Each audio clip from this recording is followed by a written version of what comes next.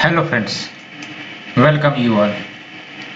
हम लोग only IAS के इकोनॉमी सीरीज उसे डिस्कस कर रहे थे और अब तक इस सफ़र में हम लोगों ने 30th चैप्टर तक डिस्कस कर लिया है और अब अप्रोक्स आपका 1 या 2 चैप्टर ही बचे हैं। उसके बाद इकोनॉमी सीरीज ख़त्म होगी और उसके बाद ज्योग्राफी सीरीज लॉन्च करेंगे सो दैट जो भी प्रीलिम्स में टाइम बचे हैं उस टाइम में रहते हुए आपको वो वीडियो लेक्चर प्रोवाइड कर दी जाए सो दैट आप रिवाइज करो, है ना। मोर एंड मोर रिवीजन करोगे, more and more clarity of the concept होगा, एज वेल एज जो समय लगते हैं क्वेश्चंस को सॉल्व करने में इन द टेस्ट वो भी कम होगी। वो डिपेंड करता है आप कितना रिवाइज कर रहे हो और कितने क्वेश्चंस आप सॉल्व कर रहे हो, क्योंकि क्वेश्चन सॉल्व करने से आपकी आदत बन जाएगी और आदत बनने के बाद ऐसा कोई फील नहीं होता है कि आप एग्जाम हॉल में हो या फिर आप घर में हो। लेकिन हाँ, डेफिनेटली ये तो है ही कि जो आपका एग्जाम डेट होता है उस दिन प्रेशर काफ़ी ज़्यादा इंटेंस होती है।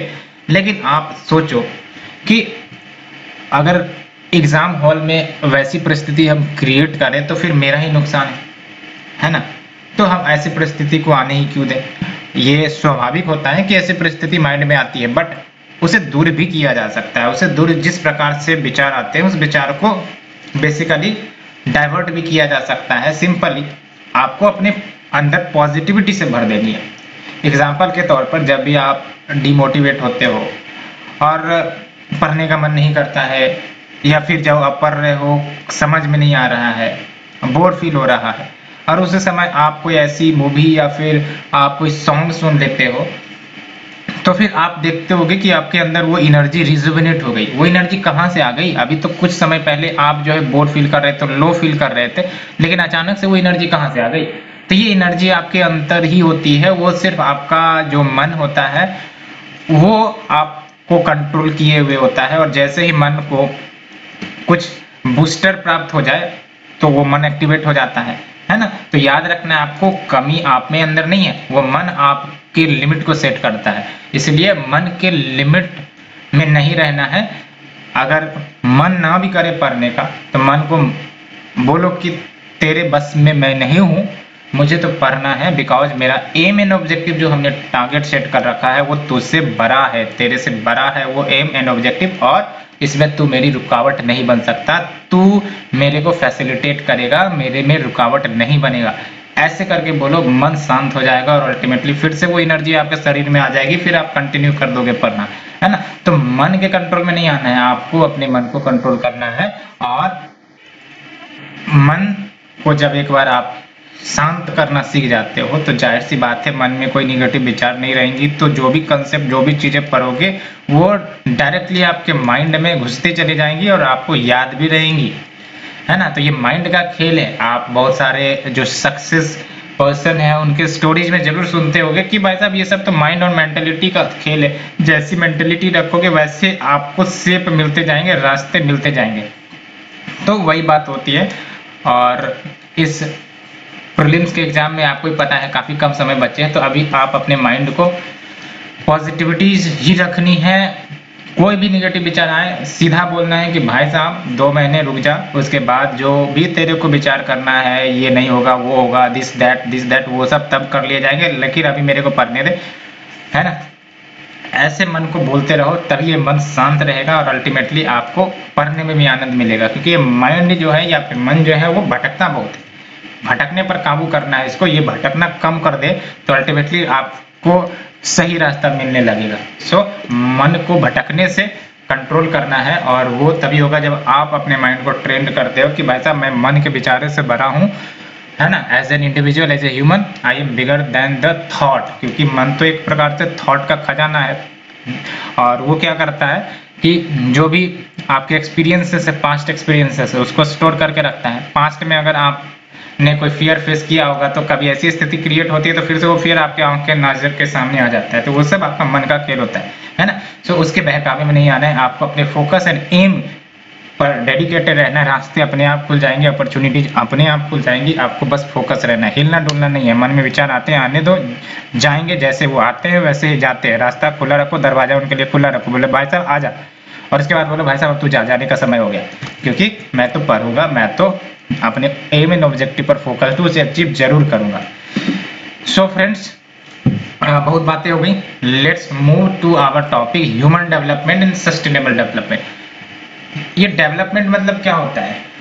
डेवलपमेंट इकोनॉमिक ग्रोथ से डिफरेंट है, आप भी ये पढ़ते आ रहे होंगे। डेवलपमेंट में मल्टीपल डायमेंशंस देखे जाते हैं कि डिस्पाइट इकोनॉमिक ग्रोथ हो रहा है, लेकिन ये इंश्योर नहीं कर सकते कि उस कंट्री का डेवलपमेंट भी हो रहा है, because development means many things that are getting reformed from time to time, चाहे वो पीपल की कैपेसिटी हो, है ना, पीपल की इनकम अर्न करने की क्षमता हो, स्किल हो, है ना, और कोई नागरिक देश में भूखा ना रहे, ये सब जब इंश्योर किया जाता है स्टेट के द्वारा, इकोनॉमी के द्वारा, तो आप कह सकते हो कि हाँ डेवलपमेंट हो रहा है। और सस्टेनेबल डेवलपमेंट मतलब क्या? सस्टेनेबल का मतलब आप इतना समझ लो कि ऐसे यूटिलाइज करो, ऐसे चीजों को खर्च करो कि अभी के लिए तो वो यूटिलाइज ही हो जाए, साथ में वो फ्यूचर जनरेशन के लिए भी बची रहे और फ्यूचर में हमारे प्रोजेक्ट यूटिलाइजेशन के कारण कोई नुकसान ना हो। फॉर एग्जांपल, इतनी ज्यादा हम ग्रीन हाउस गैस इमिट ना कर दे जो अभी के लिए तो खतरा होगी, फ्यूचर के लिए भी खतरा होगी, फ्यूचर जनरेशन के लिए भी खतरा होगी, और ultimately it will be unsustainable for us, for our life and for entire living beings including the human as well. तो दैट्स व्हाई। तो ह्यूमन डेवलपमेंट की बात करते हैं तो ह्यूमन डेवलपमेंट मीन्स जो लाइफ ऑफ पीपल होते हैं उसको इम्प्रूव किया जाता है, रेदर कि भाई साहब इकोनॉमिक ग्रोथ हो रहे हैं तो इससे ह्यूमन डेवलपमेंट हो ही जाएंगे, ऐसा कोई बात नहीं है ना, ये बात याद रखना है। And human development also means की giving people more freedom to the life, living life independently, living life, है ना, and freedom of choice, more opportunity, ये सब इंपॉर्टेंट होता है ना, तभी तो ह्यूमन का डेवलपमेंट होगा। ह्यूमन का डेवलपमेंट क्या है कि हम जो चाहते हैं, जो बनना चाहते हैं वो बन सके, तभी तो हमारे पोटेंशियल रियलाइज होंगे। तो हमारे पोटेंशियल को रियलाइज करने का क्या वो एनवायरनमेंट गवर्नमेंट या फिर स्टेट प्रोवाइड कर रही है? अगर प्रोवाइड कर रही है तो यस, स्टेट डेवलपमेंट के क्षेत्र में काम कर रही है ना। फॉर एग्जाम्पल, गरीबों के लिए बहुत सारी सुविधाएं गवर्नमेंट प्रोवाइड करती है, बहुत सारी स्कीम्स प्रोवाइड करती है, सो दैट उनकी गरीबी हटाई जा सके, पॉवर्टी हटाई जा सके। तो क्यों? बिकॉज उनका भी डेवलपमेंट हो सके। हमारे संविधान में साफ साफ लिखा गया है कि इक्वलिटी, राइट टू इक्वलिटी, है ना। तो ऐसा नहीं होगा कि सिर्फ एक सेक्टर का ग्रोथ होगा और बाकी को पीछे छोड़ दिए जाएंगे, because it will be not sustainable. और यहाँ पे economic growth is seen as a means to development rather than N and in itself. And 4 pillars होते हैं: इक्विटी, सस्टेनेबिलिटी, प्रोडक्टिविटी, एम्पावरमेंट। तो अगर हम बात करें अप्रोचेज टू ह्यूमन डेवलपमेंट, तो क्या क्या अप्रोचेज अपनाई जाती हैं? एक तो आपका इनकम अप्रोच होता है, यानी कि जो ह्यूमन डेवलपमेंट होती है कैसे करवाया जाए ह्यूमन डेवलपमेंट। तो एक तो आपका इनकम अप्रोच होता है। इनकम अप्रोच काफी सबसे पुराना अप्रोच कह सकते हो ह्यूमन डेवलपमेंट के लिए। इसमें क्या होता है कि भाई साहब इनकम बढ़ाते जाओ व्यक्ति के, ह्यूमन डेवलपमेंट होता जाएगा। कहने का मतलब यह है कि 15 लाख सबके पास सबमिट कर दो, सबको दे दो, पैसे ही पैसे दे दो सबको। तो क्या आप हमें बताओ कि क्या इससे ह्यूमन डेवलपमेंट हो जाएगा? है ना, सिर्फ पैसे ही दे दे, पता चला कि उसको खर्च करने ही नहीं आता है, उसको पढ़ने ही नहीं आता है, तो फिर पैसे का वो करेगा क्या, है ना। तो ये कहीं ना कहीं पहले के समय में ये आइडिया होती थी, बट प्रेजेंटली ये आइडिया सूट नहीं करती है। तो human development is seen as being linked to income. तो ये बात है आपका इनकम अप्रोच में। और इसमें क्या होता है कि जो लेवल ऑफ इनकम है वो रिफ्लेक्ट करती है कि जितना ज्यादा पैसा उतना ज्यादा level of freedom and individual enjoy. तो इसका मतलब इनकम लेवल जितना ज्यादा, higher is the level of human development. तो ये फिलॉसफी इनकम अप्रोच की है। दूसरा है आपका वेलफेयर अप्रोच। तो वेलफेयर अप्रोच में क्या होती है? बेसिकली ह्यूमन बींग्स को बेनिफिशियरीज के रूप में देखा जाता है फॉर ऑल डेवलपमेंट एक्टिविटीज। तो जो भी डेवलपमेंट एक्टिविटीज करी जाएंगी उसमें ह्यूमन बींग्स को बेनिफिट हो रहा है या नहीं, ये फोकस जरूर रहता है ना। और इसमें बोला जाता है कि गवर्नमेंट एक्सपेंडिचर ज्यादा से ज्यादा हो, एजुकेशन पर, हेल्थ पर, सोशल सिक्योरिटी जो है, insurance for example, and amenities के ऊपर। एंड यहाँ पर पीपल जो होते हैं वो पार्टिसिपेंट नहीं होते डेवलपमेंट में, बट पैसिव रिसिप्टेंट, क्योंकि यहाँ पर गवर्नमेंट ही सब कुछ प्रोवाइड करती है, एजुकेशन प्रोवाइड करेगी, हेल्थ प्रोवाइड करेगी, सोशल सर्विसेज, सिक्योरिटी प्रोवाइड करेंगी, है ना। दैट्स व्हाई यहाँ पर पीपल डेवलपमेंट में पार्टिसिपेंट नहीं होते, ओनली पैसिव रिसिप्टेंट होते हैं। और यहाँ पर गवर्नमेंट रिस्पॉन्सिबल होता है कि कैसे ह्यूमन डेवलपमेंट को बढ़ाया जा सके। तो कैसे बढ़ाए जाएंगे? तो जो वेलफेयर है उनके लिए वेलफेयर पर खर्च कर, है ना। वेलफेयर यानी कि उनको खाना, उनको शिक्षा, उनको घर, ये सब प्रोवाइड करो, तभी तो ये फिर ग्रोथ कर सकेंगे, डेवलप कर सकेंगे। एंड बेसिक नीड्स अप्रोच भी एक है आपका ह्यूमन डेवलपमेंट का। तो इस अप्रोच में बेसिकली क्या था, पहली बार ये ILO के द्वारा प्रपोज किया गया था ये अप्रोच, बेसिक नीड्स अप्रोच। इसमें ये बोला जाता है कि किसी ह्यूमन के 6 बेसिक नीड होते हैं, that is your health, education, food, water supply, sanitation, housing. ये आपका 6 बेसिक नीड्स है। और जो ह्यूमन के चॉइसेस है यहाँ पर आप देख सकते हैं इग्नोर किया गया है, क्योंकि ये लगता है कि यही 6 बेसिक नीड्स है और कुछ नीड नहीं है। आज के समय में इंटरनेट नीड नहीं है क्या, तो ये सबको नहीं कंसिडर किया जाता है। ओनली सर्टेन बेसिक क्राइटेरिया ले लिया जाता है और उसी के आधार पर देखा जाएगा कि इस पर फोकस करो तो ह्यूमन डेवलपमेंट होगा, है ना। तो एम्फेसिस किस पर होता है, on the provision of providing basic needs of defined sections. Next is your capability approach. Capability approach में क्या होता है, तो ये जो कैपेबिलिटी अप्रोच का कंसेप्ट है ये आपका प्रोफेसर अमर्त्य सेन से एसोसिएटेड है। इसमें ह्यूमन कैपेबिलिटीज को बिल्टअप किया जाता है। ह्यूमन कैपेबिलिटीज कैसे बिल्टअप होंगी, जब हेल्थ सेक्टर कोई बीमार है तो उनको प्रॉपर हेल्थ केयर प्रोवाइड किया जाए सो दैट वो ठीक हो सके, तो वो अपनी अपॉर्चुनिटीज को एनहांस कर सकती है। एजुकेशन दे तो बड़े से बड़े जॉब एक्वायर कर सकते हैं। रिसोर्सेज की एक्सेसिबिलिटी दे तो ये बिजनेस खोल सकते हैं, है ना। और भी कोई हायर वर्क कर सकते हैं, रिसर्च कर सकते हैं। तो ये सब की है ह्यूमन डेवलपमेंट के लिए। तो एक आपका क्या हो गया कैपेबिलिटी अप्रोच, जिसमें आपका ह्यूमन कैपेबिलिटीज को बिल्डअप करने की बात कही जाती है। Now we have the UNDP human development report HDR, UNDP human development report HDR जिसको कहते हैं। तो जब हम बात करते हैं ह्यूमन डेवलपमेंट रिपोर्ट की, तो ये एनुअल रिपोर्ट है जो UNDP यानी कि यूनाइटेड नेशन डेवलपमेंट प्रोग्राम के द्वारा पब्लिश किया जाता है। और जो ह्यूमन डेवलपमेंट अप्रोच है ये डेवलप किया गया बाय द इकोनॉमिस्ट महबूब उल हक और एंकर किए गए इन द नोबेल लियोरेट अमर सेन के जो वर्क है ऑन द ह्यूमन कैपेबिलिटीज। तो इसमें ये रिफ्लेक्ट हुआ भी। और जो थीम है 2020 का report, the next frontier human development and anthropocene. Comment section में आप हमें बताओ एंथ्रोपोसीन का क्या मतलब हुआ। और 5 इंडिसेस का इसमें बेसिकली डाटा तैयार किया जाता है। एक तो आपका ह्यूमन डेवलपमेंट इंडेक्स निकाला जाता है, HDI एडजस्टेड फॉर इनइक्वालिटी निकाला जाता है, जेंडर डेवलपमेंट इंडेक्स निकाला जाता है, जेंडर इनइक्वालिटी इंडेक्स भी निकाले जाते हैं, मल्टी डायमेंशनल पॉवर्टी इंडेक्स भी निकाले जाते हैं। तो अगर हम बात करें UNDP का ह्यूमन डेवलपमेंट इंडेक्स के बारे में, तो ह्यूमन डेवलपमेंट इंडेक्स ये टूल है जिसका इस्तेमाल कंट्री के ओवरऑल अचीवमेंट जो हुए हैं, चाहे वो सोशल और इकोनॉमिक डायमेंशन हो, उसको मेजर करता है, which is based on the health of people, उनके लेवल ऑफ एजुकेशन अटेनमेंट क्या है, स्टैंडर्ड ऑफ लिविंग क्या है, ये सब पैरामीटर का इस्तेमाल करके ह्यूमन डेवलपमेंट इंडेक्स निकाले जाते हैं। And for the first time UNDP ने इंट्रोड्यूस किया है एक नया मैट्रिक जिसको कहते हैं प्लेनेटरी प्रेशर एडजस्टेड HDI या फिर PHDI। PHDI की बात करें तो ये रिफ्लेक्ट करता है कि कोई देश है और उसका जो पर कैपिटा कार्बन इमिशन है उसका क्या इम्पैक्ट हो रहा है और उसके मटेरियल फुटप्रिंट क्या है, उसको रिफ्लेक्ट करता है आपका प्लेनेटरी प्रेशर एडजस्टेड HDI, है ना। और ये जो PHDI है मेजर करते हैं human development index for pressures जो प्लेनेट के ऊपर देखने को मिल रहे हैं, सो दैट कंसर्न रिफ्लेक्ट किया जा सके for intergenerational inequality.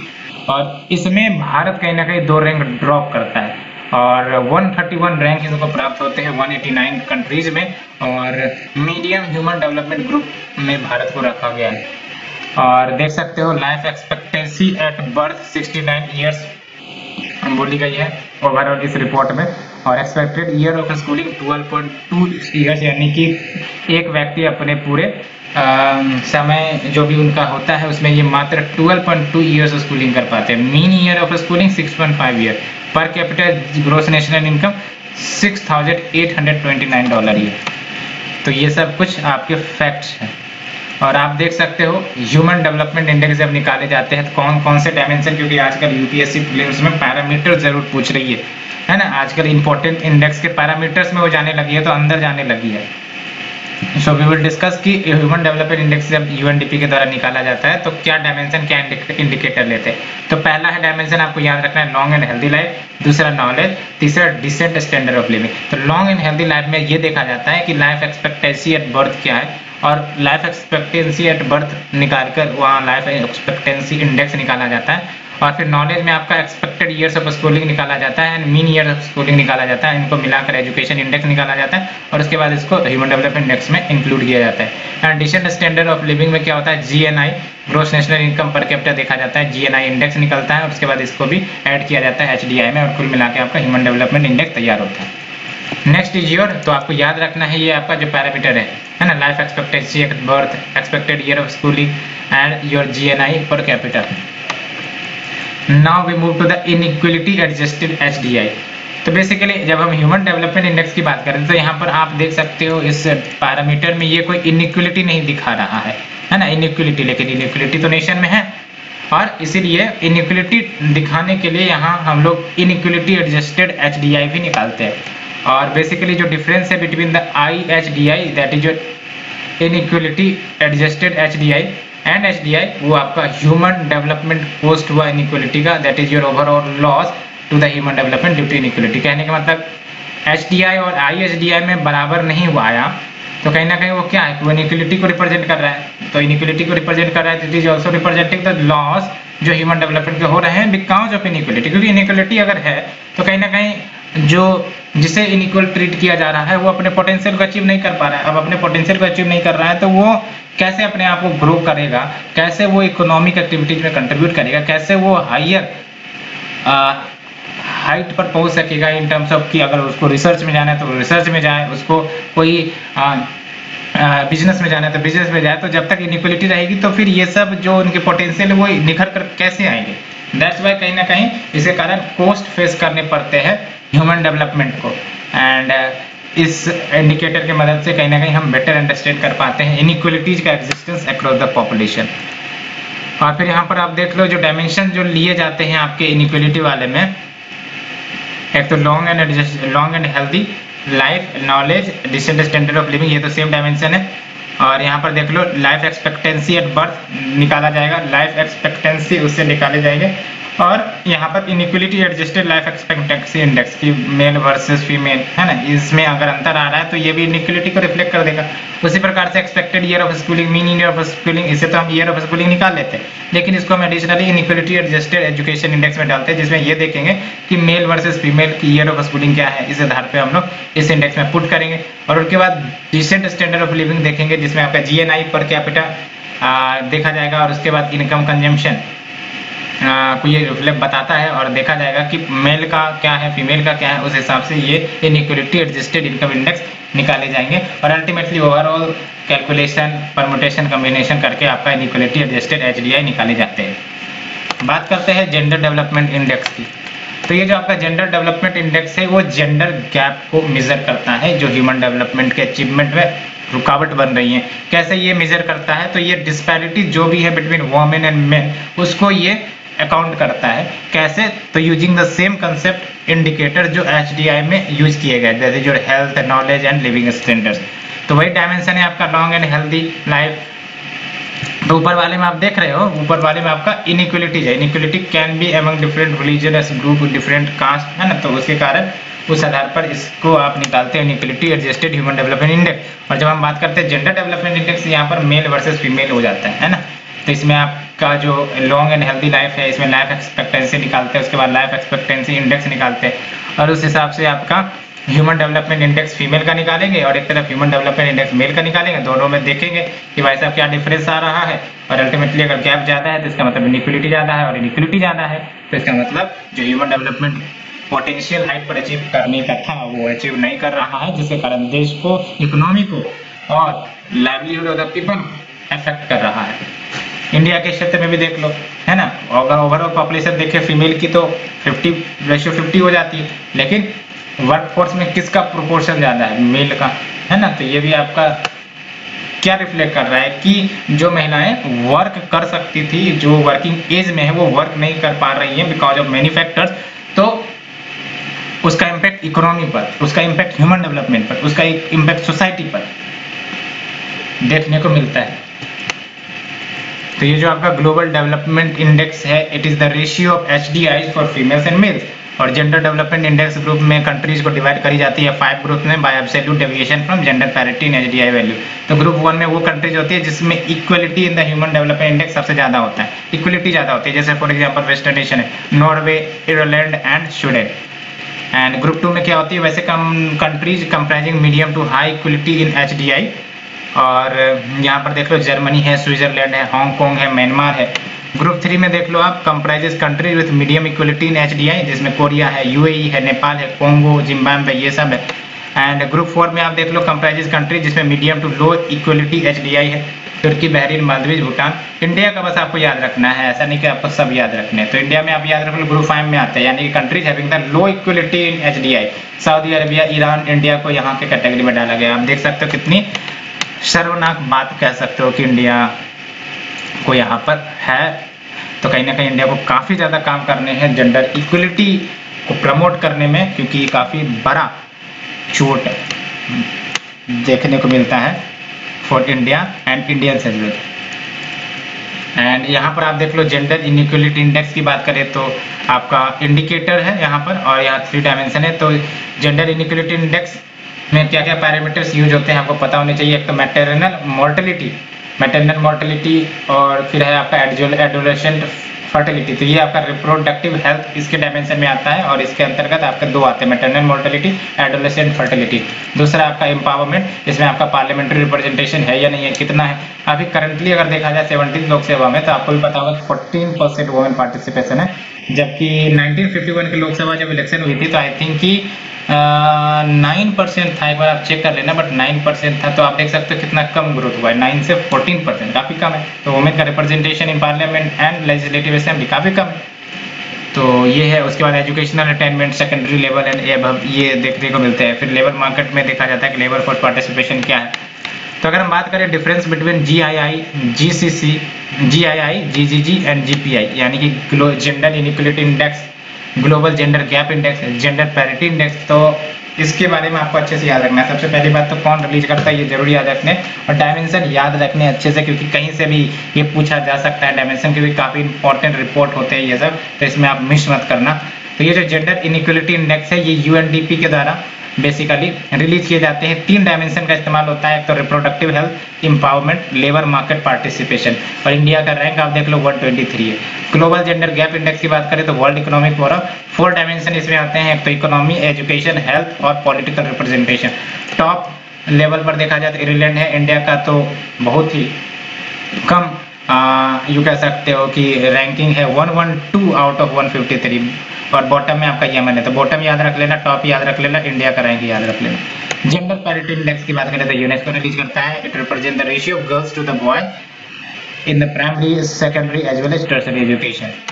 Now we move to the multi dimensional poverty index. इसके बारे में भी अच्छे से तैयारी करना होगा आपको, और ये multi dimensional poverty index mains के लिए भी आपको इस्तेमाल हो सकता है, क्योंकि ये पॉवर्टी एक इंपॉर्टेंट टॉपिक है आपके मेंस सिलेबस में, तो you have to understand it. तो जब हम बात करते हैं मल्टी डायमेंशनल पॉवर्टी इंडेक्स की, तो ये मल्टीपल डेप्रिवेशंस को आइडेंटिफाई करते हैं at the house hold as well as individual level. In terms of health देखा जाएगा, एजुकेशन देखा जाएगा, स्टैंडर्ड ऑफ लिविंग क्या है वो सब देखे जाएंगे to calculate multi dimensional poverty index. और ये मैक्रो डाटा का इस्तेमाल करते हैं फ्रॉम हाउस होल्ड सर्वे। तो देख सकते हैं हाउस होल्ड सर्वेज करते हैं, उसके बाद जो डाटा आता है उसका इस्तेमाल करते हैं टू रीच द कंक्लूजन, और ये रिफ्लेक्ट करती है both the incidence of multi dimensional deprivation and it's intensity, यानी कि कितना ज्यादा जो नेशन है वो मल्टी डायमेंशनल पॉवर्टी फेस कर रहा है, वो सब आपका रिफ्लेक्ट करता है। तो both incidence as well as intensity दोनों को रिफ्लेक्ट करता है। और ये याद रखना, आपको रट लेना, नीति आयोग नोडल एजेंसी है for multi dimensional poverty index का, याद रखना है, नीति आयोग नोडल एजेंसी है for multi dimensional poverty index का। और ये जो global multi dimensional poverty index है ये इंटरनेशनल मेजर है MPI का, जो 107 डेवलपिंग कंट्रीज को कवर करता है, और पहली बार इसे डेवलप किया गया था 2010 में bye Oxford poverty and human development initiative plus United nation development programme. तो ये जरूर याद रखना है, ये काफी इंपॉर्टेंट फैक्ट है प्रीलिम्स के लिए, कि जो global multi dimensional poverty index है ये अंतरराष्ट्रीय मेजर है मल्टी डायमेंशनल पॉवर्टी मेजर करने के लिए, जिसमें 107 डेवलपिंग कंट्रीज को कवर करे जाते हैं। और पहली बार ये कंसेप्ट जो है डेवलप किया गया था 2010 में बाय जरूर याद रखना, Oxford poverty plus human development initiative plus UNDP। और इंडिया 62nd रैंक पर है अमंग द 107 कंट्रीज। और MPI स्कोर देखे तो आप देख सकते हो 0.123 एंड 27.91% हेड काउंट रेशियो है, which is based on national family health survey 2015-16 के डाटा पर है, ये आपका रैंक आया है। और इंडिया ने अप्रोक्स 270 मिलियन पीपल को लिफ्ट आउट किया है from multi dimensional poverty between 2005 and 2015। तो 10 सालों में भारत ने अप्रोक्स 27 करोड़ लोगों को मल्टी डायमेंशनल पॉवर्टी से बाहर निकाला। ये फैक्ट आपको रटे होने चाहिए मेंस के लिए, है ना। कहीं भी क्वेश्चन आए तो चिपका देना है आपको कंक्लूजन के रूप में या फिर इंट्रोडक्शन के रूप में, अगर क्योंकि तारीफ तो करनी है आप, है ना। एंड यहाँ पर देख लो जो नेबरिंग कंट्रीज है, यहाँ पर श्रीलंका 25th पोजीशन पे, भूटान 68 पोजीशन पर, आप देख सकते हो इंडिया से काफी बेहतर। नेपाल 65th पर है, बांग्लादेश 58, चाइना 30, म्यांमार 69, पाकिस्तान 73, तो कहीं ना कहीं हम ही पीछे रह गए। और यहाँ पर आप देखो ग्लोबल मल्टी पॉवर्टी इंडेक्स में क्या क्या मेजर किए जाते हैं, तो 3 डायमेंशन लिए जाते हैं। ये डायमेंशन याद रखना है, हेल्थ, एजुकेशन और लिविंग स्टैंडर्ड। और ये तीनों के जो सब डायमेंशन है वो भी याद रखना है। हेल्थ में न्यूट्रिशन और चाइल्ड मोर्टेलिटी को देखा जाता है, एजुकेशन में ईयर ऑफ स्कूलिंग और स्कूल अटेंडेंस दोनों को देखा जाता है, लिविंग स्टैंडर्ड में आपको एक एक कंपोनेंट पता होने चाहिए, component cooking, food, sanitation, drinking water, electricity, housing, assets, ये सब के सब आपको याद होने चाहिए प्रीलिम्स के लिए। यहाँ से क्वेश्चन निकलने के पॉसिबिलिटीज काफी ज्यादा है ना। 3 dimension of poverty, health, education and living standard, इसके सब डिवीजन देख लो, nutrition, child mortality, year of schooling, school attendance, cooking, fuel, sanitation, drinking water, electricity, housing, assets, ये सब आ जाता है, ठीक है। And let's move to the next one, world happiness report. तो ये भी इंपॉर्टेंट है। बेसिकली ये सब जो रिपोर्ट आ रहा है ना, ये कुछ ऐसे रिपोर्ट है जिसके बारे में थोड़ा डिटेल से जानना जरूरी है, क्योंकि यहाँ से क्वेश्चन पूछे जाएंगे। ये सब महत्वपूर्ण रिपोर्ट होते हैं। तो वर्ल्ड हैप्पीनेस रिपोर्ट की बात करें तो United nation development solution network ये रिलीज करता है वर्ल्ड हैप्पीनेस रिपोर्ट को। क्या थीम है तो आप देख सकते हो, वर्ल्ड हैप्पीनेस रिपोर्ट 2020 ये फोकस करता है on the environment, social, urban and natural, है ना। तो एनवायरनमेंट पर तो फोकस करता ही साथ ही साथ सोशल, अर्बन एंड नेचुरल पर भी फोकस करता है, जिसमें आपका एनवायरनमेंट फॉर हैप्पीनेस, जिसपे स्पेशल अटेंशन दिए जाएंगे to the social environment, happiness in the urban and rural areas as well as natural environment, including the link between happiness and sustainable development। और ये जो वर्ल्ड हैप्पीनेस 2020 रिपोर्ट है, for the first time ये cities को rank कर रहा है around the world by there subjective wellbeing, और काफी ज्यादा अंदर टिक करता है कि कैसे सोशल, अर्बन और नेचुरल एनवायरनमेंट वो हमारे हैप्पीनेस को अफेक्ट करते हैं। हैप्पीनेस सुनने में काफी आसान रहती है, लेकिन काफी महंगी चीज है ना। बड़े बड़े व्यक्ति के पास पैसे होते हैं, लेकिन ये नहीं होते, आप देख रहे हैं। और जिसके पास पैसे नहीं होते वो ऐसे भी रह पाते हैं, है ना। तो चलो मजाक में, but let's move. India previously ranked 140, और ये कहीं ना कहीं 144 पहले था, तो अभी 140। अच्छा, गड़बड़ हुई है। कहने का मतलब ये है कि इंडिया पहले 140 रैंक कर रहा था और इसमें अब 144 रैंक कर रहा था, यानी कि भारत और ज्यादा दुखित हो रहा है जाते दिन ब दिन। फिनलैंड वर्ल्ड हैप्पीएस्ट कंट्री है, और फिनलैंड से देखना पड़ेगा कि फिनलैंड कैसे खुश रहता है। उसके बाद देखेंगे कि हम लोग को क्या अपनानी चाहिए। एक बार आर्टिकल कोई आए तो पढ़ेंगे, तो उससे डिस्कस भी करेंगे। India is a new एंट्रेंट to the bottom 15 group, और वर्ल्ड हैप्पीनेस रिपोर्ट ये landmark survey of the state of global happiness that ranks the 156 countries कि कैसे उनके सिटीजन हैप्पी हैं and perceives themselves to be. 6 variables consideration में लिए जाते हैं, ये याद रखना है आपको, है ना। प्रीलिम्स के लिए ये जरूरी याद रखना है। वर्ल्ड हैप्पीनेस रिपोर्ट का इंडिकेटर कौन रिलीज करता है ये, और रैंक नहीं भी याद रखोगे चलेगा, लेकिन इंडिकेटर और कौन रिलीज करता है ये जरूरी याद रखना है। इंडिया की पोजिशन और ज्यादा खराब हुई है, ये भी याद रख लेना, है ना। तो जीडीपी पर कैपिटा ये देखे जाते हैं। सोशल सपोर्ट कैसा है किसी देश में वो देखे जाते हैं। सोशल सपोर्ट यानी कि योर फैमिली, है ना। फैमिली इंस्टीट्यूशन जो होते हैं वो आपके सोशल सपोर्ट ही होते हैं। हेल्दी लाइफ एक्सपेक्टेंसी इसको लिया जाता है, फ्रीडम को लिया जाएगा, जेनरसिटी, एब्सेंस ऑफ करप्शन, तो ये याद रखना है। एब्सेंस ऑफ करप्शन भी वन ऑफ द फैक्टर जो हमारे हैप्पीनेस को डिसाइड करती है। आप जाते हो किसी ऑफिस में कोई काम करवाने के लिए, पता चला कि वो काम नहीं कर रहा, लेकिन जैसे आपने 500 का करारा नोट दिखाया, काम कर दिया, है कि नहीं। ऐसा होता है कभी कभी। तो जब काम नहीं करता है तो आपको चिढ़ बढ़ जाती है कि भाई साहब ये इनके पास जिम्मेदारी काम करने की, लेकिन नहीं कर रहा है, तो आपको मन में दुखी हो जाता है ना। तो ये कहीं ना कहीं करप्शन भी अफेक्ट करता है हमारे हैप्पीनेस को। और next is your world bank human capital project. तो world bank human capital project ये basically as a part of world development report world bank ने लॉन्च किया है आपका ह्यूमन कैपिटल प्रोजेक्ट। तो क्या याद रखना है आपको, ह्यूमन कैपिटल प्रोजेक्ट किसका है, वर्ल्ड बैंक का। और इसका ऑब्जेक्टिव क्या है, to advocate, major and analyse so that awareness raise कर सके और डिमांड इंक्रीज कर सके for intervention, so that human capital को बिल्डअप किया जा सके।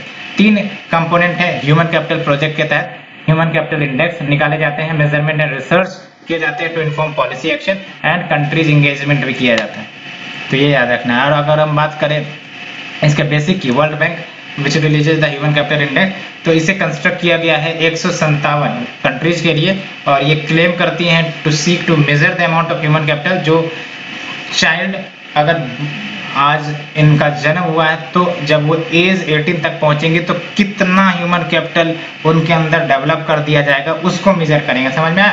तो आज अगर कोई चाइल्ड बोर्न होते हैं और 18 ईयर तक अचीव करते करते वो कितना ह्यूमन कैपिटल एक्वायर कर लेते हैं, क्या स्किल, क्या टैलेंट वो एक्वायर कर लेते हैं, उसको मेजर किया जाता है आपका ह्यूमन कैपिटल इंडेक्स में, है ना। और इसके 3 कंपोनेंट है, एक तो आपका सर्वाइवल, इसमें आपका अंडर 5 मोर्टेलिटी रेट को कंसिडर किया जाता है, और दूसरा है आपका expected year of quality adjusted score, जो इन्फॉर्मेशन कंबाइन करता है on the quantity and quality of education. तीसरा आपको हेल्थ एनवायरनमेंट, है ना, और इसमें क्या होता है, using 2 parameters of adult survival rates and rate of stunting for children under as 5। ये जो हेल्थ एनवायरनमेंट है ये निकाले जाते हैं 2 पैरामीटर्स को कंबाइन कर, एक तो एडल्ट सर्वाइवल रेट और दूसरा rate of stunting for children under as 5। तो देख लो human capital index versus human development index में क्या डिफरेंस है। तो ह्यूमन कैपिटल इंडेक्स रट लेना है वर्ल्ड बैंक के द्वारा, और ह्यूमन कैपिटल इंडेक्स में जो पैरामीटर यूज किए जाते हैं वो सर्वाइवल रेट, स्टंटिंग रेट, है ना, as a measure of health and quality adjusted learning, ये सब कुछ पैरामीटर होते हैं। याद रखना है एससीआई में पर कैपिटल इनकम को नहीं लिया जाता है, ह्यूमन कैपिटल इंडेक्स में पर कैपिटल इनकम को नहीं लिया जाता है। और ह्यूमन डेवलपमेंट इंडेक्स की बात करें तो यूएनडीपी, और इसमें life expectancy, merely years of schooling, ये सब मेजर करते हैं जो मेजर ऑफ एजुकेशन। और एचडीआई में पर कैपिटल इनकम भी लिया जाता है लोग with other indicators. Now we have the human capital index जो 2020 में रिलीज करी गई थी, है ना। तो ह्यूमन कैपिटल इंडेक्स जो 2020 में रिलीज करी गई थी इसके बारे में बात करते हैं।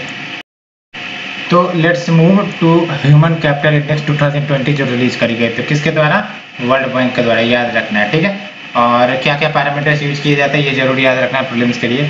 तो इंडिया को 116th रैंक मिला है, और रैंक भले ही काफ़ी ज़्यादा खुशी वाली बात नहीं है, लेकिन इंडिया की जो स्कोर है वो इंक्रीज हुई है, 0.49 बढ़कर हो गई है फ्रॉम 0.44 जो 2018 में थी। और इसमें हेल्थ एंड एजुकेशन डाटा का इस्तेमाल किया गया है फॉर 174 कंट्रीज अप टू मार्च 2020, जिसमें आपका प्री पेंडेमिक बेसलाइन दिया गया है, हेल्थ एंड एजुकेशन के डाटा दिया गया है प्री पेंडेमिक, यानी कि पेंडेमिक से पहले के डाटा का इस्तेमाल किया गया है, क्योंकि पेंडेमिक आपको पता है इंडिया के केस में तो मार्च 2020 के बाद ही आया था, दैट्स वन। तो अगर हम बात करें ग्रोस हैप्पीनेस इंडेक्स और physical quality of life index में क्या अंतर है, तो ग्रोस हैप्पीनेस इंडेक्स में इकोनॉमिक और मोरल प्रिविलेज दोनों को ट्रैक किया जाता है, which is an alternative to GDP measurement, है ना। तो एक हैप्पीनेस का पहले जो चलता था कि जीडीपी रिफ्लेक्ट करती है हैप्पीनेस को, तो ऐसा नहीं है। ग्रोस हैप्पीनेस इंडेक्स में इकोनॉमिक और मोरल प्रोग्रेस दोनों को ट्रैक किया जाता है। और हिस्ट्री की बात करें तो ये कंस्ट्रक्ट करी गई है आपका बेस्ड अपॉन मेथडोलॉजी, और उस मेथडोलॉजी का नाम क्या था, एल्कायर फोस्टर मेथड। एंड इंडिकेटर की बात करें तो 33 इंडिकेटर्स कैटेगराइज करी गई हैं अंडर 9 डोमेन्स, जिसमें आपका psychological wellbeing, standard of living, good governance, health, community Vitality, cultural diversity, time use, ecological resilience, इन सब के फैक्टर्स को कंसिडर किए जाते हैं, याद रखना है। ऐसे में आपका 33 इंडिकेटर है जिसको 9 डोमेन्स में बांटे गए हैं, ये आपके इंडिकेटर्स है इसमें, है ना। देख सकते हो कितना ब्रॉड इंडिकेटर्स यूज किया गया to measure the gross happiness index. Physical quality of life index की बात करें तो ये मेजर करती है क्वालिटी ऑफ लाइफ को या फिर वेलबींग जो कंट्री का है, which is based on 3 variables. तो एक तो बेसिक लिटरेसी रेट देखा जाएगा, किसका क्या स्टेटस है, इन्फेंट मोर्टेलिटी की क्या स्थिति है, life expectancy at the age 1, ये भी देखा जाएगा। और अगर हम बात करें फिजिकल क्वालिटी लाइफ इंडेक्स की तो इसे डेवलप किया गया मिड 1970s में बाय मॉरिस, और इसे क्रिएट किए गए due to dissatisfaction with the use of GNP as an indicator of development. और इंडिकेटर की बात करें तो देख सकते हैं ओनली फिजिकल वेरिएबल्स को कंसिडर किया जाता है, एडल्ट लिटरेसी हो गई, लाइफ एक्सपेक्टेंसी एट बर्थ हो गई, इन्फेंट सर्वाइवल रेट है, ऑल इक्वली वेटेड ऑन 0 से 100 स्केल। और नोट करके कुछ बातें याद रखनी है आपको कि मध्य प्रदेश ये फर्स्ट स्टेट बन गया है इंडिया में जिसके पास हैप्पीनेस डिपार्टमेंट है, यानी कि मिनिस्ट्री में जो वेरियस डिपार्टमेंट होते हैं, one of the department in the Madhya Pradesh government is your happiness department, जो वर्क करेंगी नॉलेज रिसोर्स सेंटर के रूप में एक सब्जेक्ट ऑफ हैप्पीनेस पर रिसर्च किया जाएगा कि आखिरकार हैप्पीनेस इतनी महंगी चीज क्यों बन गई है जो कि इसे इजीली एक्वायर किया जा सकता है, तो इतनी महंगी चीज क्यों बन गई है, इस पर रिसर्च किया जाएगा। Sustainable development. तो सस्टेनेबल डेवलपमेंट आपको भी पता होगा, सस्टेनेबल डेवलपमेंट का आइडिया हमने बताया कि भाई साहब हम अभी तो यूज कर रहे हैं, साथ ही साथ इतना एफिशिएंट यूज करें कि भविष्य के लिए यूटिलाइज हो सके और भविष्य के लिए कंजर्व किया जा सके, और जो हमारा एनवायरनमेंट है उसको भी कंसिडरेशन में रखा जाए कि उनका भी नुकसान ना हो, उनका भी केयर किया जाए, सो दैट एनवायरनमेंट हमारा केयर कर सके, ह्यूमैनिटी का केयर कर सके, एज वेल एज जो आपके लाइफ फॉर्म्स है इन दिस प्लैनेट उसका भी कैटर किया जा सके, तभी होगा आपका सस्टेनेबल डेवलपमेंट। क्योंकि इसमें हम equity and growth for all ये देखते हैं, है ना। एंड सस्टेनेबल डेवलपमेंट अगर हम बात करें जो डिफाइन करी गई है ब्रुटलैंड कमीशन के द्वारा in its report that is our common future, ये अच्छे से याद रखना है, ब्रुटलैंड कमीशन के द्वारा रिपोर्ट पब्लिश करी गई थी आवर कॉमन फ्यूचर, इसमें ये सस्टेनेबल डेवलपमेंट टर्म मेंशन करी गई थी। इसके तहत डेवलपमेंट जो है वो सस्टेनेबल तब होगा जब वो प्रेजेंट के नीड को तो मीट कर ही रहा है without compromising the ability of future generations need to meet their own demand, है ना। तो अभी हम इतने ज़्यादा रिसोर्स खर्च कर रहे हैं, पता चला कि फ्यूचर जनरेशन जब आएंगे और उनके पास रिसोर्स की एक्सेसिबिलिटी नहीं होगी और हमसे पूछेंगे कि भाई साहब आपने क्या कर दिया, हमारे लिए तो कुछ छोड़ा ही नहीं, तो क्या जवाब दोगे। तो ये बातें हो जाती है ना। तो sustainable development which meets the need of the present without compromising the ability of future generation to meet their own needs. और जो कोर पिलर है सस्टेनेबल डेवलपमेंट के, तो देख सकते हो, तो सोशल, जिसमें आपका सस्टेनेबिलिटी आती है, social sustainability that is your inclusion पर फोकस किया जाता है, इकोनॉमिक सस्टेनेबिलिटी जिसमें ग्रोथ पर फोकस किया जाएगा, और सबसे इंपॉर्टेंट बात इन्वायरमेंट पर भी फोकस किया जाएगा that is your environmental sustainability, यानी कि harmony with nature, over exploitation नहीं करो, यही आपका मतलब होता है, is equal to sustainable development. तो social sustainability, economic sustainability is plus environment sustainability is equal to sustainable development. और जो इमिशन गैप रिपोर्ट है 2020 कौन रिलीज करता है, ये आपका इमिशन गैप 2020 ये आप हमें बताना। तो बेसिकली इस रिपोर्ट में ये बोला गया है कि कार्बन डाइऑक्साइड इमिशन में चलो डीप देखने को मिला है because of the covid pandemic, लेकिन फिर भी इतना ज़्यादा विश्व आगे बढ़ गया है कि अभी भी वो एक्सेस 3 डिग्री टेम्परेचर राइज झेल सकता है इस सेंचुरी में, है ना, which is far beyond the Paris agreement गोल, जिसमें ये कहा गया था कि भाई साहब 21st सेंचुरी तक हमें लिमिट करना है टेम्परेचर इंक्रीमेंट को below 2 degree C and pursue करेंगे 1.5 डिग्री सी। और यहाँ देख सकते हैं डिस्पाइट कोविड-19 पेंडेमिक, जिसके कारण सारे जो ट्रेवल हैं, फैक्ट्रीज, कंपनी जो सब बंद कर दिए गए थे, फिर भी हमारा जो वर्ल्ड है वो 3 डिग्री आने वाले समय में by the end of 21st century वो वार्म हो सकते हैं। ये आपका इमिशन गैप रिपोर्ट 2020 का लेटेस्ट रिपोर्ट है, मेंस के लिए आप यूज कर सकते हो। नाउ अगर हम बात करें सस्टेनेबल डेवलपमेंट गोल्स या फिर 2030 एजेंडा की, तो बेसिकली यूनाइटेड नेशन ने लॉन्च किया था 2030 agenda for sustainable development and sustainable development goal, ये तो आपको भी पता होगा, यूनाइटेड नेशन का एसडीजी है ना, जिसमें आपके 17 गोल हैं। और ये जो सेट ऑफ गोल्स है ये मिलेनियम डेवलपमेंट गोल को रिप्लेस करते हैं, जो कहीं ना कहीं 2015 में आके समाप्त हो गया था। और सस्टेनेबल डेवलपमेंट गोल के तहत आपका ओवरऑल 17 गोल है, 169 टारगेट्स हैं जिससे अचीव करना है 2030 तक। और ये तो आपको भी पता होगा कि लीगली बाइंडिंग है नहीं एसडीजी गोल। तो कौन कौन से 17 गोल हैं आपको याद रखने हैं क्या? प्रीलिम्स के लिए तो नहीं, लेकिन मेंस के लिए आप अच्छे से इंट्रोडक्शन और कंक्लूजन में इसका यूज कर सकते हो, है ना, कि आपका as per the sustainable goal number 2 zero hunger, अगर हंगर के टॉपिक पर आया या फिर पॉवर्टी के टॉपिक पर आया तो इसको आप मेंस के लिए यूज कर सकते हो। तो बेसिकली जो सस्टेनेबल डेवलपमेंट गोल नंबर 1 है, नो पॉवर्टी की बात करता है, यानी कि एलिमिनेट पॉवर्टी। एंड जो सस्टेनेबल डेवलपमेंट 2 गोल 2 है एसडीजी 2, ये जीरो हंगर की बात करता है। एसडीजी 3 है ये गुड हेल्थ एंड वेलबींग की बात करता है। एसडीजी 4 है ये क्वालिटी एजुकेशन की बात करता है। एसडीजी 5 आपका जेंडर इक्वलिटी की बात करता है। SDG 6 clean water and sanitation की बात करता है। SDG 7 affordable and clean energy की बात करता है। एसडीजी 8 आपका decent work and economic growth की बात करता है। एसडीजी 9 आपका इंडस्ट्री इन्विटेशन एंड इंफ्रास्ट्रक्चर की बात करता है। और एसडीजी 10 आपका रिड्यूस्ड इनइक्वालिटीज की बात करता है। 11 आपका सस्टेनेबल सिटीजन एंड कम्युनिटीज की बात करता है। एसडीजी 12 आपका रिस्पॉन्सिबल कंजम्पशन एंड प्रोडक्शन की बात करता है। और 13 आपका क्लाइमेट एक्शन, 14 आपका लाइफ बिलो वाटर, 15 आपका लाइफ ऑन लैंड, 16 आपका piece justice and strong institution की बात करता है। 17 आपका पार्टनरशिप फॉर द गोल्स की बात करता है ना। तो ये सब आप मेंस के लिए कंक्लूजन इंट्रोडक्शन में यूज कर सकते हो। और अगर याद रख लेते हो तो आपको पता होगा कि ये सब यूपीएससी के सिलेबस में इंक्लूडेड है। तो एक एक टॉपिक पर अगर तैयारी कर लेते हो तो भी आपके क्वेश्चन सॉल्व होने की संभावनाएं बढ़ जाती है। Now move to the SDG index जो आपका नीति आयोग रिलीज करता है। तो ये भी इंपॉर्टेंट है क्योंकि ये नीति आयोग के द्वारा रिलीज किया जाता है, तो ये आपको याद रखना होगा।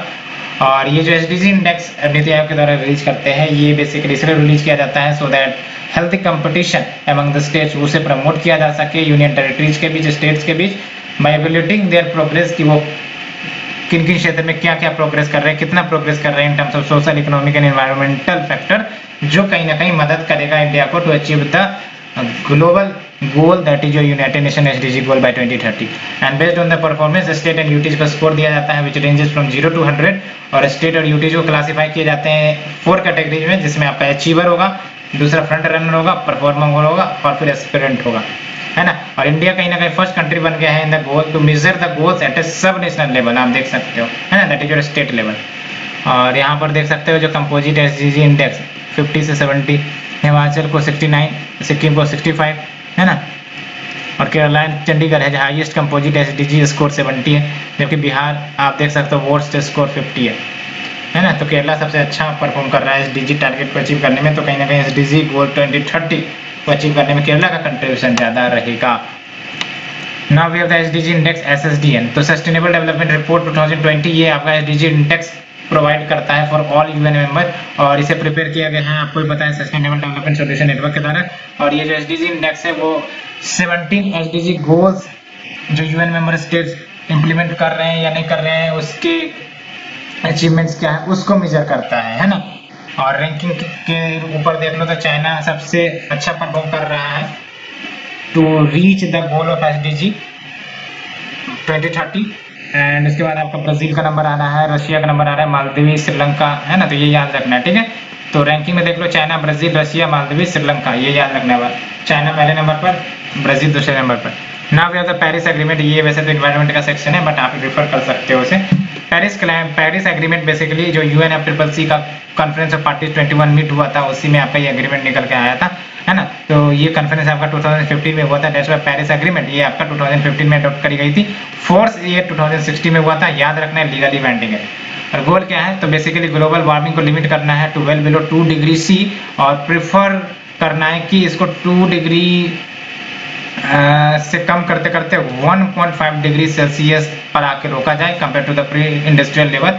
और रिच नेशन जो है वो $100 बिलियन फंडिंग भी देंगे बियॉन्ड 2020, है ना। 2020 के बाद $100 बिलियन डेवलपिंग कंट्रीज को देने की बात कही गई है रिच कंट्रीज के द्वारा under this agreement. And countries submit there plans for climate action, जिसको आप कहते हो नेशनली डिटरमाइंड कंट्रीब्यूशन। भारत के 3 इंपॉर्टेंट NDC टारगेट आप हमें कमेंट सेक्शन में बता सकते हो। जेंडर सोशल नॉर्म इंडेक्स की बात करें तो ये जेंडर सोशल नॉर्म इंडेक्स ये आपका 2019 ह्यूमन डेवलपमेंट रिपोर्ट के रूप में as a part of 2019 human development report उसमें इंट्रोड्यूस करी गई थी। और डायमेंशन देख लो जो जेंडर सोशल नॉर्म इंडेक्स को मेजर करने के लिए यूज किए जाते हैं, एक तो पॉलिटिकल, दूसरा एजुकेशनल, तीसरा आपका इकोनॉमिक, चौथा आपका फिजिकल इंटीग्रिटी। और इंडिकेटर्स में आप देख लो main make better political leader then women do, ये भी इंडिकेटर यूज किए जाते हैं। Women have the same right as main, तो ये सब इंडिकेटर यूज किए जाते हैं कि क्या वुमेन के पास सेम राइट है एज दैट ऑफ मैन, और उस हिसाब से आपको पॉलिटिकल एम्पावरमेंट इंडेक्स निकाला जाता है। उसके बाद एजुकेशन में देखा जाएगा कि university is more important for a man then A women, ये इस पर इंडेक्स निकाला जाएगा। उसके बाद उसके आधार पर एजुकेशनल एम्पावरमेंट इंडेक्स निकाला जाता है। उसके बाद आपका इकोनॉमिक में देखा जाएगा कि main should have more right to A job then women, तो क्या कौन से देश में क्या है या नहीं है। Main make better business executive then women do, तो ये सब पैरामीटर्स को कंसिडर किया जाता है नेशन में, और उस हिसाब से इकोनॉमिक एम्पावरमेंट इंडेक्स निकाले जाते हैं। उसके बाद फिजिकल इंटीग्रिटी में देखा जाएगा proxy for intimate paternal violence, proxy for reproductive rights, उस हिसाब से आपका फिजिकल इंटीग्रिटी इंडेक्स निकाले जाते हैं। कुल मिला के आपका जेंडर सोशल नॉर्म इंडेक्स निकाले जाते हैं, है ना। तो जेंडर सोशल नॉर्म इंडेक्स में आपका कौन कौन से इंडेक्स जोड़ दिए जाते हैं, political empowerment index, educational empowerment index, economic empowerment index and physical integrity index. And ये जो इंडेक्स है ये बेसिकली कैप्चर करता है कि कैसे जो सोशल बिलीफ है, जो अभी हमने सोशल बिलीफ देखे, ये सब क्या है आपके, ये सब जो है ये सोशल बिलीफ ही तो है ना, कि मैन जो है बेटर पॉलिटिकल लीडर से वुमेन से, ये सब क्या सोशल बिलीफ है। है ना। तो ये कैप्चर करता है कि कैसे सोशल बिलीफ ऑब्स्ट्रक्ट करते हैं जेंडर इक्वलिटी को अचीव करने में along 4 dimension, that is political, educational, economic and physical integrity. और GSNI को रेंज करते हैं, स्कोर की बात करें तो 0 से 1, और हाइयर GSNI वैल्यू इंडिकेट करता है हाइयर बायसनेस, ये याद रखना है ना। तो GSNI में जो आपका हाइयर वैल्यू आता है तो इसका मतलब बायसनेस काफी ज्यादा है ना, अगेंस्ट द जेंडर इक्वलिटी। और ये कंस्ट्रक्ट किए जाते हैं based on the responses to the 7 question from the world value survey. And socio economic concept पर मूव करते हैं, socio economic concept like poverty, है ना, और इससे एसोसिएटेड आपका कुछ कमिटी जो गठित करी गई होंगी और उससे रिलेटेड टर्म। तो पॉवर्टी की बात करते हैं तो सबसे पहली बात पॉवर्टी लाइन की बात करते हैं। नाम से पता चला पॉवर्टी लाइन, तो ये जो है एक लाइन होगा जो इसके ऊपर आएंगे तो वो एबव पॉवर्टी लाइन हो जाएगा, उसके नीचे आ जाएंगे तो बिलो पॉवर्टी लाइन हो जाएगा। ये आपने सुना होगा, ये आपका कन्वेंशनल अप्रोच है जो पॉवर्टी को मेजर करी जाती है, जिसमें आपका मिनिमम एक्सपेंडिचर या इनकम को स्पेसिफाई कर दिया जाता है कि भाई साहब अगर इतना मिनिमम एक्सपेंडिचर है या फिर इतना मिनिमम इनकम है तो वो पॉवर्टी लाइन के बाहर होगा या फिर उसके अंदर होगा, है ना। Which is required to purchase a basket of goods and services. तो ये मिनिमम एक्सपेंडिचर या मिनिमम इनकम कैसे निकाले जाते हैं, वो बेसिकली निकाले जाते हैं एक certain basket of goods and services लिए जाते हैं जो नेसेसरी होते हैं to satisfy the basic human needs, और उस हिसाब से दिखाया जाता है कि अगर इन सबको खरीदना होगा तो उसका कितना इनकम चाहिए या फिर कितना एक्सपेंडिचर चाहिए, और उतना है तो ठीक है पॉवर्टी लाइन के ऊपर हुआ, अगर नहीं है तो फिर पॉवर्टी लाइन के बिलो दैट इज BPL। और अल्टीमेटली मिनिमम एक्सपेंडिचर को ही आपका पॉवर्टी लाइन कहते हैं।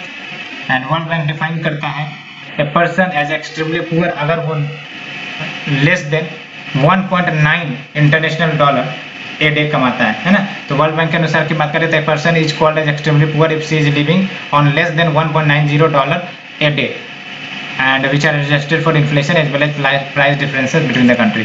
और जो पॉवर्टी स्टैटिस्टिक्स की बात करें अकॉर्डिंग टू सेंसस 2011, ये रट लेने हैं आपको। तो बेसिकली प्रोपोर्शन ऑफ पीपल जो पॉवर्टी लाइन के बिलो यानी कि BPL में है वो आपका 2004-05 के सेंसस के कंपैरिजन में 2011-12 के कंपैरिजन में कहीं ना कहीं कम हुए। आप देख सकते हो 2004-05 के सेंसस में जो नंबर ऑफ पर्सन थे BPL में 37.2% थे, और 2011-12 में आपका यही आपका घटकर 21.9% हो गया। तो कहीं ना कहीं 15.3% पॉइंट का डिक्लाइन हुआ है।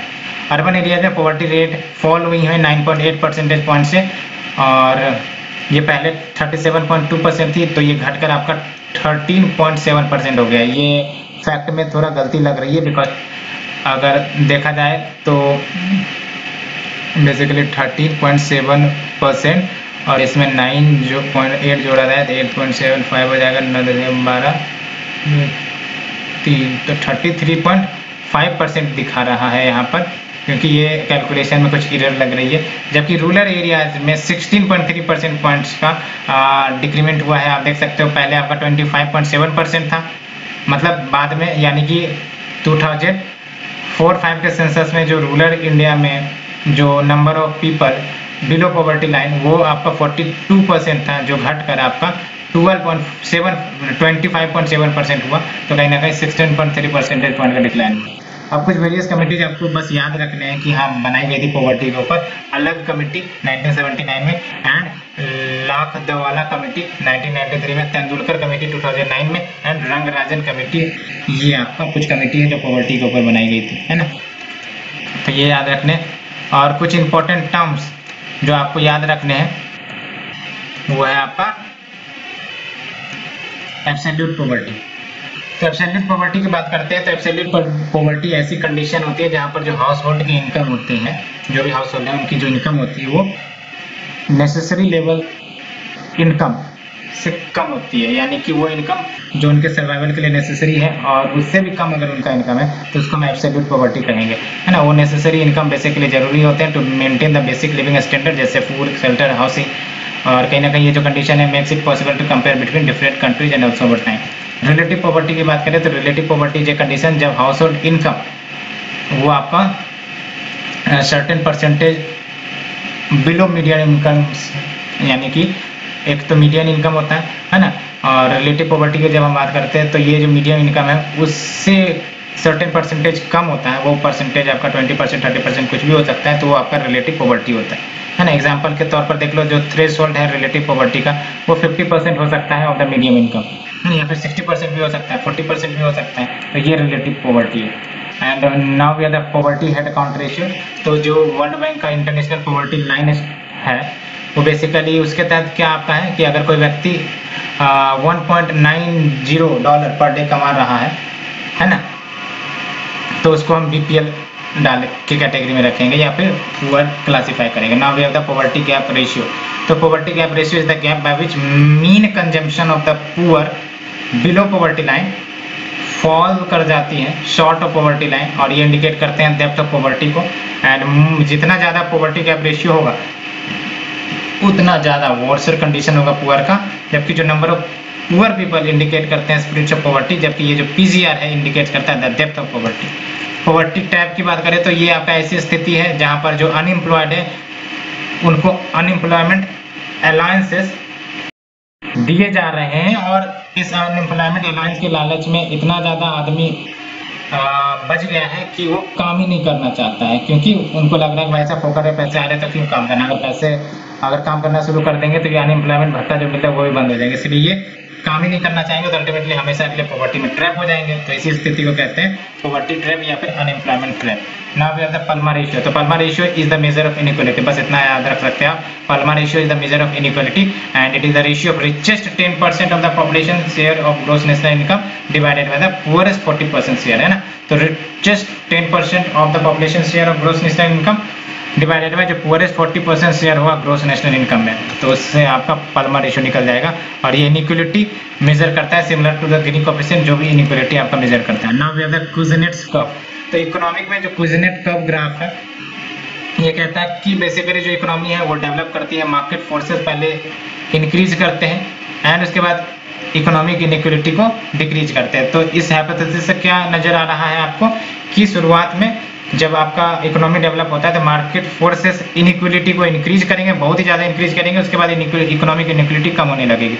और ये जो हाइपोथेसिस है पहली बार एडवांस करी गई थी by the economist Simon कुज़नेट 1950s में एंड 60s में। Now we have the Guinea coefficient. Basically Guinea coefficient inequality indicator है इन द इकोनॉमी, और जो कोएफिशिएंट है वो वेरी करती है फ्रॉम 0 to 1, और 0 गिनी कोएफिशिएंट इंडिकेट करता है सिचुएशन ऑफ परफेक्ट इक्वालिटी। याद रखना है, अगर 0 गिनी कोएफिशिएंट है तो परफेक्ट इक्वालिटी है ना, जबकि 1 है तो परफेक्ट या एब्सोल्यूट इनइक्वालिटी है ना। और लॉरेंज कर्व की बात करें तो इट इज अ ग्राफ जो degree of inequality in income and wealth उसको शोकेज करता है इन अ गिवन पॉपुलेशन और इकोनॉमी, और it is a rigorous way to measure the income inequality. Now type of unemployment in India. Let's move to the next topic that is your types of unemployment in India. तो पहला आपका cyclical unemployment. तो basically नाम से पता चल रहा है वैसा अनएम्प्लॉयमेंट जो बिजनेस साइकिल के कारण आ रहा हो। बिजनेस साइकिल के कारण आपको ही पता है कि कभी जो इकोनॉमी हो वो रिसेशन में चली जाती है, कभी जो है वो काफ़ी ज़्यादा बूस्ट में रहती है, तो रिसेशन में गई तो अनएम्प्लॉयमेंट हो गया, फिर इकोनॉमिक रिकवरी हुई तो फिर एम्प्लॉयमेंट आ गई, है ना। तो ये जो आपका साइक्लिक अनएम्प्लॉयमेंट है it is the outcome of the business cycle of economy, जहाँ पर अनएम्प्लॉयमेंट राइज हो जाती है बिकॉज ऑफ द रिसेशन, और इकोनॉमिक ग्रोथ के बाद वो डिक्लाइन भी हो जाती है। और साइक्लिकल अनएम्प्लॉयमेंट फिगर भारत में नेग्लिजिबल है, और इट इज़ ए फेनोमेना जो मोस्टली आपको कैपिटलिस्ट इकोनॉमी मिलेंगे। भारत जैसे देश में ये साइक्लिक अनएम्प्लॉयमेंट वाली घटना नहीं देखने को मिलती है, क्योंकि भारत कहीं ना कहीं वो अभी फिलहाल डेवलपिंग नेशन है तो इकोनॉमिक ग्रोथ काफ़ी ज़्यादा हाई रहती है। Now we have the technological unemployment. तो टेक्नोलॉजिकल अनएम्प्लॉयमेंट नाम से पता चल रहा है it is loss of job due to changes in technology, है ना। और 2016 में वर्ल्ड बैंक डाटा ने प्रेडिक्ट किया कि जो proportion of jobs which is threatened by automation in India 69% है ईयर ऑन ईयर बेसिस। और डिस्गस्ड अनएम्प्लॉयमेंट की बात करें तो इट इज ए फेनोमेना जहाँ पर मोर पीपल अनएम्प्लॉयमेंट है ना, मोर पीपल एम्प्लॉयड है देन एक्चुअली नीडेड। कहने का मतलब एग्रीकल्चरल सेक्टर में काफी ज्यादा ये डिस्गस्ड एम्प्लॉयमेंट फेस किए जाते हैं, जहाँ पर एग्रीकल्चर फील्ड में 5 की जरूरत है तो यहाँ पर 10 वर्क कर रहे होते हैं, 10 की जरूरत है 20 वर्क कर रहे होते हैं ना, तो मोर देन द रिक्वायर्ड जब आपका पीपल एम्प्लॉयड होते हैं तो वैसे स्थिति को डिस्गस्ड एम्प्लॉयमेंट कहते हैं। तो primary trade in agriculture and unorganised sector of the India. Seasonal unemployment नाम से ही पता चल रहा है unemployment that occurs during certain season of the year, और agricultural labourers in India rarely have work through out the year because, है ना, एक सीजन में उन्होंने क्रॉप को रोप दिया और अल्टीमेटली जब तक वो हार्वेस्ट नहीं होंगे तब तक वो करेंगे क्या, तो ये भी आपका कुछ सीजनल अनएम्प्लॉयमेंट का फैक्टर होता है। Structural unemployment. Structural unemployment basically it is A category of unemployment जो जॉब्स अवेलेबल है मार्केट में और जो स्किल है अवेलेबल वर्कर के पास वो मैच नहीं कर पा रही है ना। फॉर एग्जांपल कोई ऐसा स्किल हमने एक्वायर कर लिया जो स्किल भारत में रिक्वायर्ड ही नहीं है, कंपनी को वैसे स्किल की जरूरत ही नहीं है, तो ये कहलाएगा आपका स्ट्रक्चरल अनएम्प्लॉयमेंट, है ना। तो category of unemployment arising from the mismatch between the job जो अवेलेबल है मार्केट में एंड स्किल जो हमने एक्वायर किया है। And many people in India do not get job due to lack of required skill, ये भी बात सकते हैं। Due to poor education level it become difficult to train them as well. Frictional unemployment की बात करें तो ये जो फ्रिक्शनल अनएम्प्लॉयमेंट है इसको सर्च अनएम्प्लॉयमेंट भी कहते हैं, है ना। ये जो अनएम्प्लॉयमेंट है ये बेसिकली वो क्षण होता है जब इंडिविजुअल नए जॉब की तलाश कर रहा होता है या फिर वो नए जॉब में ज्वाइन करने की तरफ आगे बढ़ रहा होता है, तो उसके बीच के टाइम पीरियड को फ्रिक्शनल अनएम्प्लॉयमेंट कहेंगे, है ना। तो an employer requires time for searching A job, ये तो बात है, या फिर shifting the job from the existing one, और ये जो टाइम डिले होता है इसके कारण फ्रिक्शनल अनएम्प्लॉयमेंट होता है। And it is often considered as voluntary unemployment क्योंकि इट इज नॉट काउंट की शॉर्टेज ऑफ जॉब है, बट इनफैक्ट द वर्कर खुद अपने जॉब को क्विट किए हैं in search of better opportunity. Unemployment trap की बात करें तो ये सिचुएशन है जहाँ पर अनएम्प्लॉयमेंट बेनिफिट डिस्करेज करती है अनएम्प्लॉयड को कि वो काम पर जाए, है ना। आपको 15 लाख रुपये का साल में अनएम्प्लॉयमेंट भत्ता मिलता रहे तो क्या आप नौकरी करने जाओगे? नहीं जाओगे जनरली, है ना। एक्सेप्शन तो एवरीवेयर है। तो ऐसी स्थितियां अनएम्प्लॉयमेंट ट्रैप को जन्म देती है ना, जहां पर आपका जो अनएम्प्लॉयमेंट बेनिफिट दिया जा रहा है वो डिस्करेज करते हैं अनएम्प्लॉयड को to go to work. People find the opportunity cost of going to work, है ना। तो इसमें आप जो लोग होते हैं वो अपॉर्चुनिटी को देखते हैं कि भाई साहब अगर हम जाएंगे तो हमें पैसे मिलेंगे तो, लेकिन हमें काम भी करने पड़ेंगे, इसलिए आराम से घर में बैठे रहो और बेनिफिट एंजॉय करते रहो, है ना। While the purpose of social security and welfare scheme वो रिलीफ देना है टू द अनएम्प्लॉयमेंट, बट इसके कारण क्या होता है आपका अनएम्प्लॉयमेंट ट्रैप क्रिएट होने लगती है। And unemployment trap arises when opportunity cost of going to work वो हायर होता है then the income received, thereby discouraging the people to return to work and being productive.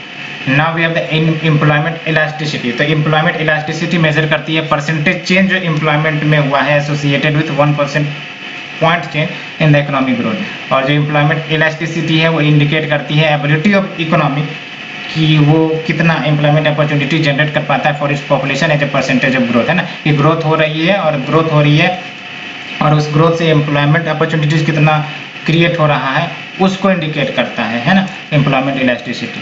तो we have covered the chapter number 14 and hope you have understood it. Next lecture series में हम chapter number 15 and chapter number 16 को cover कर देंगे। For now thank you friend, thank you very much.